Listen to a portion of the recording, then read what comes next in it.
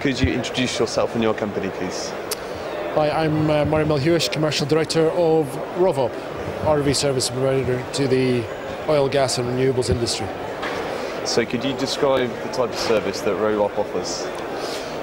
ROVOP are fairly unique in that we only provide ROV services, 100% ROV focused, and we're a specialist provider to offshore wind, which is about 95% of the work that we do today.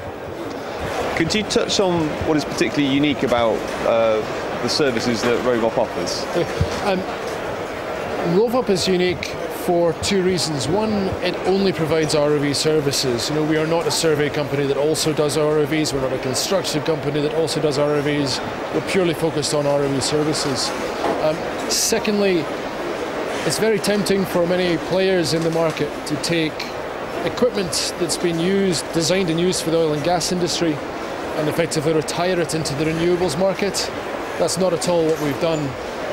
We've specified our equipment for the renewables market to optimize its performance in the first 50 meters of water.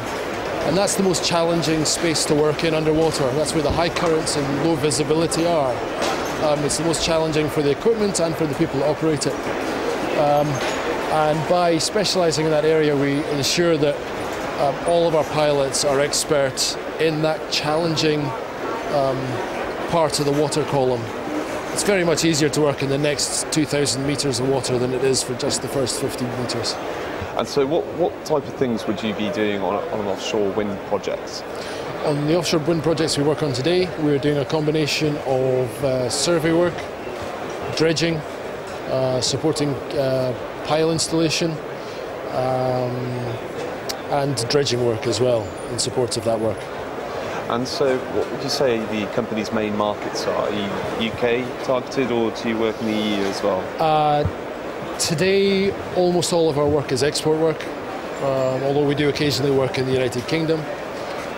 In fact, we're mobilising next week to another project west of Dutton Sands, which is a UK offshore wind farm. And so where do you see the company going in the next 5 years? Well, so far we're 18 months old so far.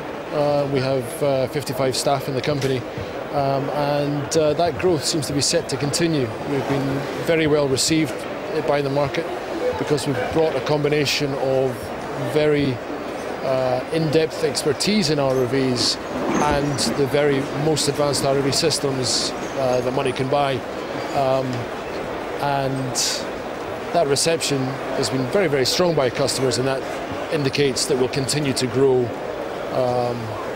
every year on year for 5 years. And so what does the company need right now to progress?